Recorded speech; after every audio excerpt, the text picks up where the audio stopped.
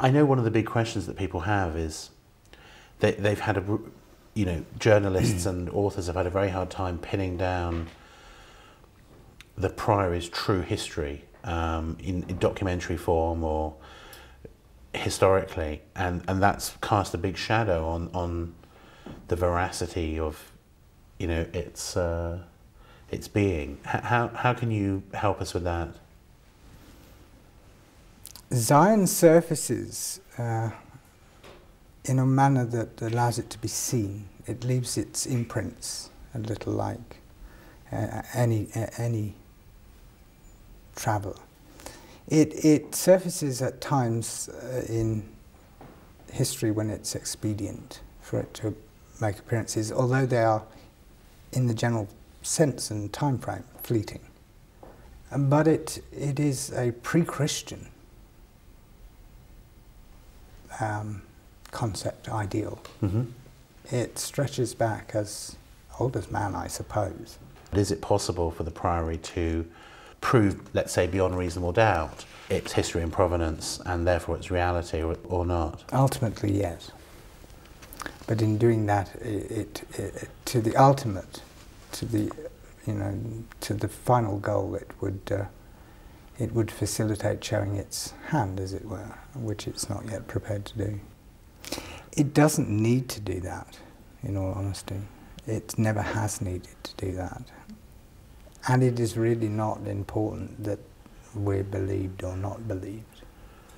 At this point in time, there will come a time when much of what has been said that is correct, and much of what has been fathomed by others whose steps you follow will be all too clear. I can't really elucidate any further on that, but that is, we are comfortable with that. The fact that inquiring minds may not be so comfortable with it, it's not our problem, really.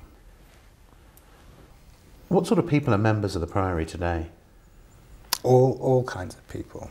All kinds of people. There are people from the world of literature, the world of the arts, in all forms. There are ecclesiastical members of the church. There are individuals who are spiritually orientated. There are philosophically orientated individuals. What do the Priory feel about this interview today? Some are happy, some are not. Why are you doing it? Because I was the only one stupid enough to agree. No, because it was felt that I probably was cordial enough to do it. I agreed to do it. Is there a debate going on about being more open or not? Yes. Yes, there are many groups within who feel that things should be more open than they are. Others feel that they should remain as they are. Other people would that it were not as that the organisation had never come to light in the first instance. How much can you tell us about the objects that you have, the physical evidence that you have, and in what form that takes? I cannot tell you. I'm not prepared to tell you anything about that. What I can tell you is that there is a body of evidence that exists. Incontrovertible? Incontrovertible.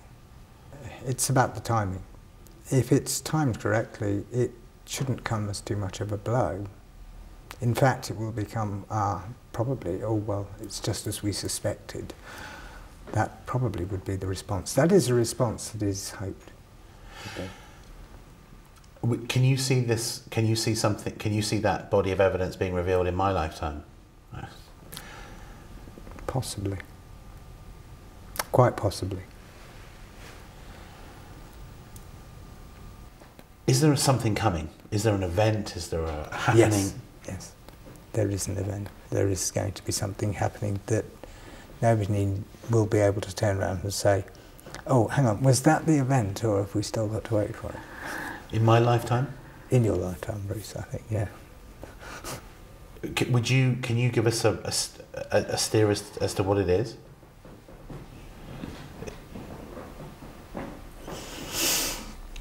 I suppose it could be said that at this point in time we are as a race, the human race is gradually reaching a point of cessation of time itself. The seasons merge one into the next. It is a gradual cessation of time.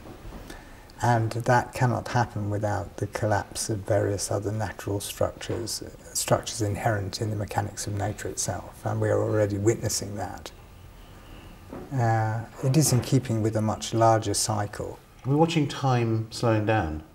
Dissolve, yeah.